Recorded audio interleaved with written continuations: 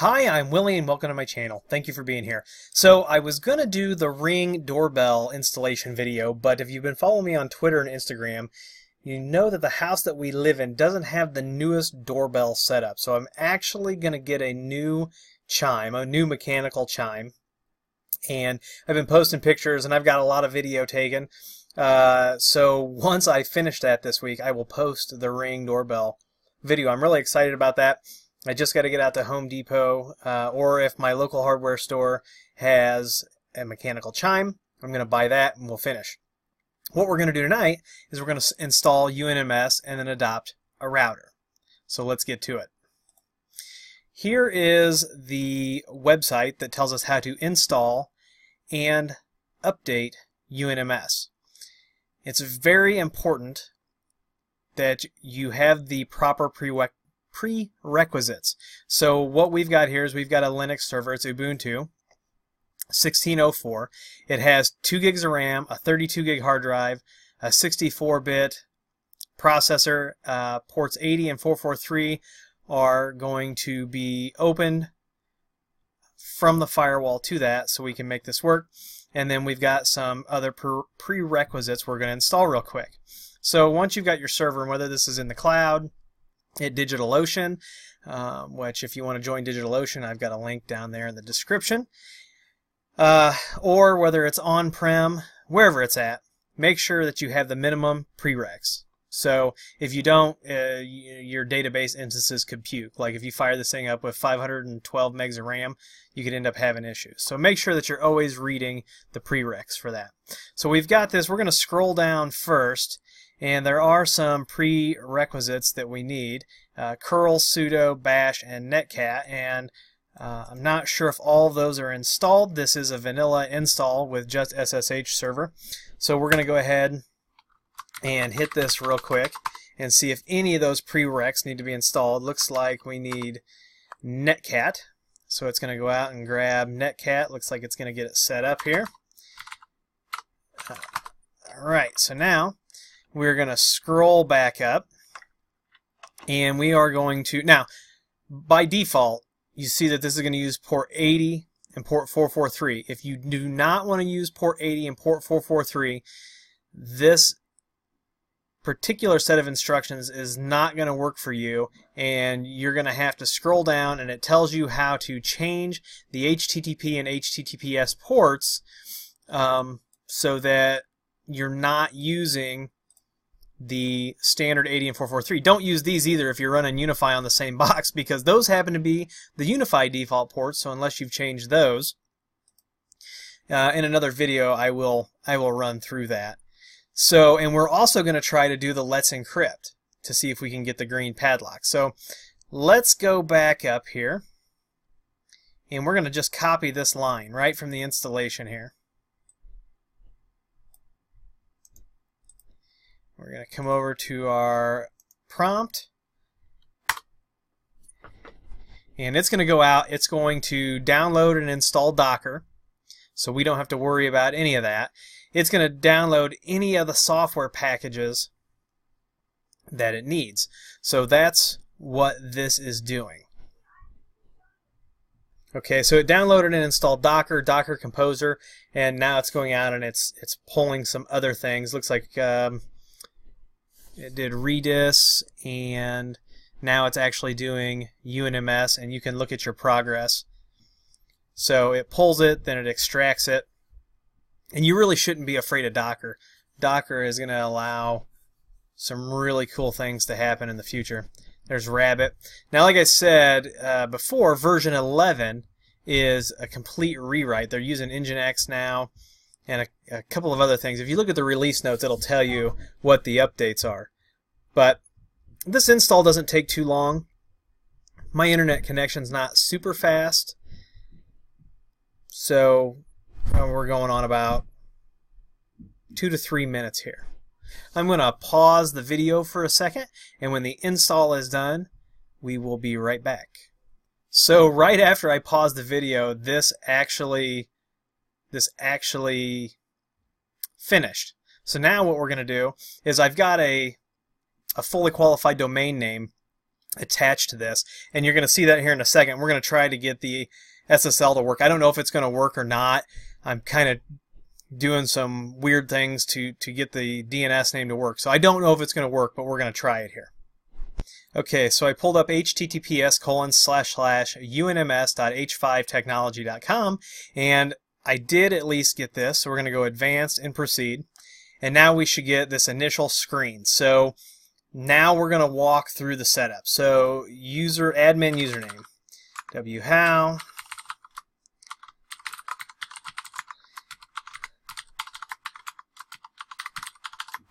doesn't really care for that password. What can we do to make it better? It should still let us complete Unify. If it isn't happy with your password, actually will not let you pass it. Okay, so here, please provide these additional settings. So we've got the hostname IP, unms.h5technology.com, America/Chicago for the time zone, so that's a central time zone. And I want to use Let's Encrypt. Now I've got port 80 forwarded through and 443. Let's see if we can get the cert. We'll click Next. Right now, we're not going to do SNMP. We'll look at that a little later on. So we're going to click Next. It's doing some things in the background. And this is new. The first time I installed this, it did not have these cool little progress buttons up here. And this is awesome. So now here is our connection string that we'll actually use inside of our device. And look, it says a new SSL certificate was generated using Let's Encrypt. Your browser may still show a warning due to caching. You can open the page in incognito mode or in a different browser to verify the certificate is trusted. So let's open the application. Let's hold Shift and click refresh and see what happens. It is still cached. So let me open up a new browser window and we'll come right back. Okay, so you can see we are all secure now. This is using a Let's Encrypt certificate. It happened automatically. We didn't have to do anything. We've got our login here, so we're going to go ahead and log in. And this is the same interface that we went over the other night. So real quick, we're going to set up a site, and then we are going to attach an edge router to this.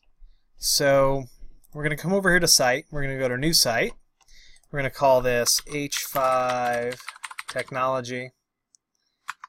And we're going to put, let's find an address real quick. Alright, let's see here.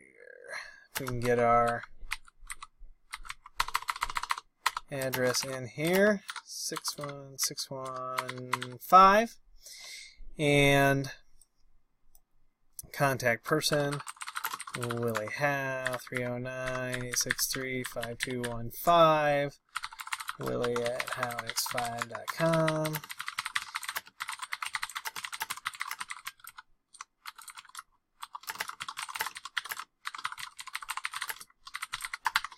Okay, little shameless plug there.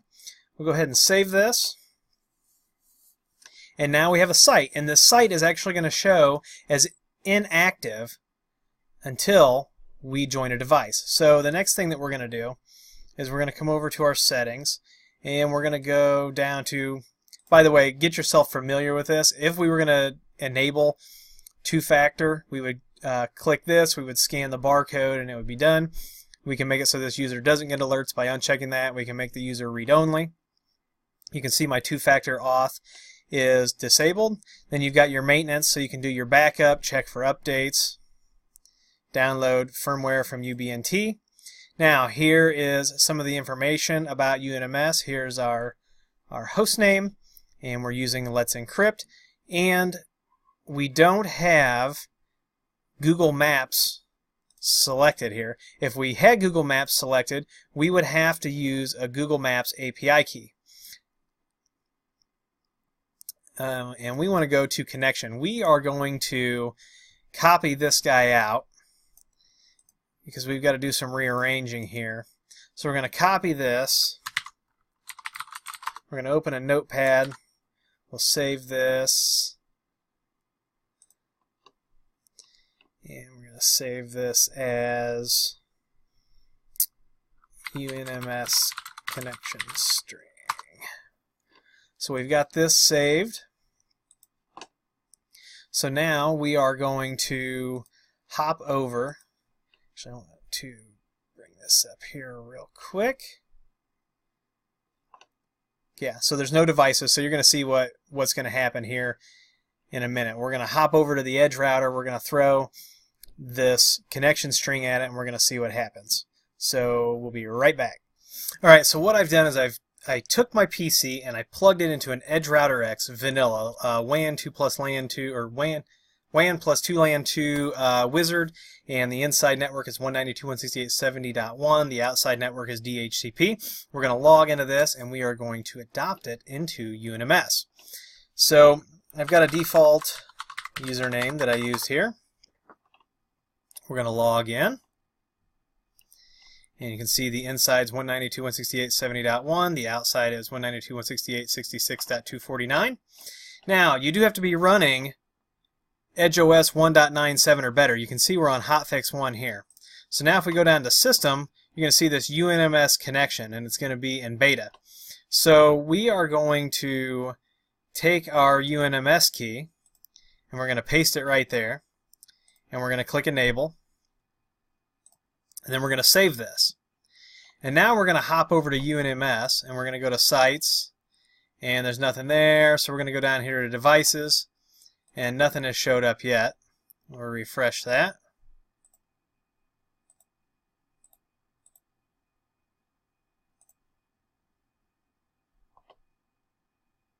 We'll give this a second.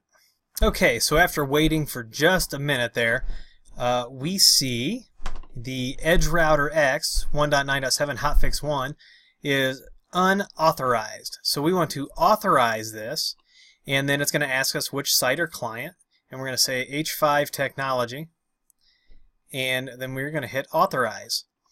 And it says the device Ubuntu has been authorized and added to UNMS. So if we go to Sites, now we see this site is active. If we go to the site, we now see that this device is active. We can go in here, we can look at the clients. There's the log, here's the gallery. For the site, that's for the site, not the device. But now if we click on the device, now we can see all of the interfaces. We could add a VLAN, we can see all of our routing information, our DHCP, there's our servers. Now there is a bug in 1.9.7 because there is actually a lease off of this, and it is not a bug in UNMS, but is actually this firmware. So let's go back to our devices, and we actually have this firmware update button. So if we click this firmware, let's see, EdgeRouter X, and it says there are no firmwares available. Let's see, we probably have to go to the firmware manager, download Ubuntu firmwares. So the firmwares will download in the background. So we're going to wait a few minutes, and we're going to let the firmware download. Then we're going to go here and we're going to upgrade the EdgeRouter X. Okay, so after waiting just a few minutes, all of the newer firmware that we can push to the devices for UNMS became available. And so we can look and we can see here's the ERX, ERX SFP, and the EdgePoint R6, and it is 1.9.7 hotfix 4. So what we're going to do is we're going to go back to our device, and we're going to go over here, and we are going to say firmware, and we're going to select the box here, and make sure everything is hotfix 4, and we are going to upgrade one device. Now the task has started, and my PC is plugged into this, so we will probably lose connection. Alright, over here under Task Manager, we've got in progress firmware upgrade, and it's been going for 16 seconds. We can see the status over here. While we're waiting for that, you can see in the log file, I logged in, Ubuntu was authorized, Ubuntu was moved, Ubuntu upgrade from firmware version 1.9.7 hotfix 1 to 1.9.7 hotfix 4 was started by whow. So our status moved a little bit there. That's good. So while that's upgrading, when this device connected to the UNMS server for the first time, it created this backup. So now I can download, I can restore, and it's always good to make a backup of your gear. It's a fantastic idea. So let's go back to our task manager, and it looks like we're about halfway there. I'm going to go ahead and I'm going to pause this video, and when this firmware is done upgrading, we'll be right back. Okay, I was gone just a few more minutes. We had dinner real quick. We can see that our firmware upgrade is done. It took 4 minutes and 3 seconds. And now our router is on 1.9.7 hotfix 4. Took a new snapshot of the configuration. And so we've got some limited things that we can do. Actually, they're not super duper limited. You can configure static routing, OSPF. You can change your interface configurations, your DHCP. You know, QoS and firewall are coming, and so are the shell. So that's it for this video. In the next video, the next UNMS video, what I'm going to show you is how to configure the SMTP server. We'll talk about that. We'll talk about that Mailgun service that I use, but then we'll also join the AirCube that I have, the AirCube AC. We'll join that. We'll also join some AirMax devices, and we'll join a switch. So the next video will be like joining all the things and seeing how this works. So this week, I'm hoping to get that Ring doorbell video done. I'm really excited about that. I've also got the Grandstream router stuff coming. We've got, of course, all the Ubiquiti videos. So if you like this video, please give me a thumbs up. Please subscribe. Please comment and share. Please follow me on Twitter and Instagram. The usernames are down there. Please use the Amazon affiliate links down there to buy your gear. Doesn't change your price, but it kicks a few bucks over to the channel. I appreciate you all being here. I really, really do. And as always, we'll see you in the next video.